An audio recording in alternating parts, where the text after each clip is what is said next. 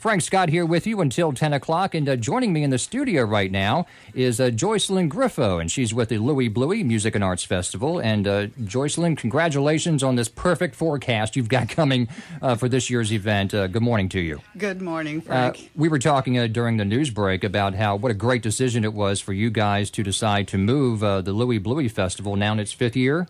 Fifth year. Yeah, to move it from midsummer, early summer to October, and boy, is it paying off. It certainly is, and we're really excited about it. I want to take an opportunity also to thank you, Frank, and also Q Country for having us on, because we very much appreciate that you're a media sponsor for our festival, and also that you help us get the word out to the public about what's going to happen there. Thank you. And so, yeah, we're really excited about it, too. I think we're going to have a lot of hot cider and a lot of hot coffee on the grounds, right. And if it's a little bit on the chilly side early in the morning, you can warm up that way. But we've got a lot of exciting things planned this year. Now, we were talking during the break about the many musical acts you have coming again this year, but really the festival is a lot more than just music. It is definitely a lot more about music. It's the title is Music and Arts, and in the arts side of it, we have the art and quilt judge competitions. We have the Arts and Crafts Village. This year we have 66 vendors that will be in the festival selling their handcrafted wares, and we have an exciting kids zone this time. Mm-hmm. We always have had a kids zone because we like to say that this festival is a family-friendly festival. Right. And this year our kids zone is even bigger and better than it's ever been. We're going to have 4 of those inflatable bouncy houses. Oh, wear them out. Wear them out. We're going to have a big tent with tables and chairs for them to come in and do art projects. And then that's another part of the arts side of it. We want to encourage the children in their arts activities. We're going to have a display of flags with art on them by children in the after-school program at the La Follette Middle School. And all other kinds. We're going to have a stage there, and there's going to be storytellers for children. There's going to be musicians, and they're going to have a big children's parade at about 1 o'clock in the afternoon. And this is for just for the kids, just to have fun. We're going to have musicians leading it. They're going to wind all through the festival grounds, just having a great old time. So we really, really like the fact that you can come with your children. This is, children are so welcome. Sure. Now, just the basics here. We should tell everybody, of course, this is happening Saturday at Cove Lake State Park in Caryville. And if you're listening outside the Campbell County area, that's just off I-75. Here in Campbell County, exit 134. Festival begins at 10 a.m. Saturday morning, and there's no admission charge, but you are asking for donations if possible, correct? Absolutely. It helps us to pay for the festival because in order to keep it a free festival, we get grants from the Tennessee Art Commission and other granting monies, as well as business sponsorships. And it just gets harder every year because of the economic crisis. So we're asking the public to show a little bit of support, too, by making contributions if they can. All right. If they can't, that's okay, too. I assume everybody should come hungry. Everybody should come hungry. We got some really, really good regional food vendors on the grounds, and it'll be colder air, so your appetite's going to be up, and it'll probably smell really, really good, so bring a good appetite. And we're going to invite people to come and jam on the grounds. If you're a musician, you play an instrument, bring yourself or your group of friends, just pick a spot. As long as you're not near one of the stages and interfering with the sound there, you can play your instruments. Right. A little history now. We've talked about it before, but let's refresh everybody's memory. The inspiration behind this whole festival, Louie himself. Absolutely. Howard Armstrong. Howard Armstrong.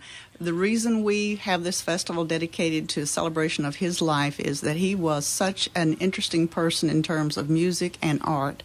He was, played, we've said it 100 times, 22 instruments.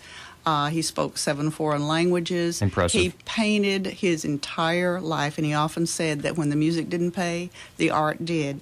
And that's the reason we celebrate this wonderful man. A real source of pride for our area. Absolutely. He always credited this area as being his main influence as he was growing up. Now, the festival itself is on Saturday, but Friday night, there's kind of a pre-festival event that is quite popular, the Sounds Like Home concert. And last year, a big crowd turned out, and I assume this Friday night, you're going to expect another one. We're expecting another big crowd.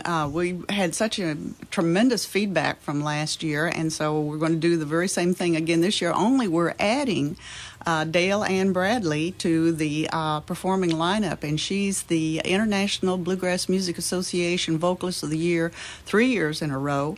She's a good friend of Steve and Don Gully, and so she will be coming out to join them on the stage. And she's also bringing some of her students from one of her workshops, and they will be doing a little discussion or a little demonstration before the main concert begins, starting at 5:15. They will be talking about the origins of bluegrass and the instruments behind it, and how these young people are picking up on this genre of music, and will carry it forward to the next generation. We should tell people tickets are $10 in advance for the Sounds Like Home concert this Friday night at Cove Lake State Park, $12 at the door. You can buy tickets right now at the Campbell County Chamber of Commerce in Jacksboro. All locations, all Campbell County locations of People's Bank of the South, Hampton Inn in Caryville, Rickard Ridge Restaurant at Cove Lake State Park, Powell Clinch Utilities in La Follette and Lake City, and also First Volunteer Bank, all Campbell County locations. And again, the website is louiebluie.org. It's LOUIEBLUIE.org.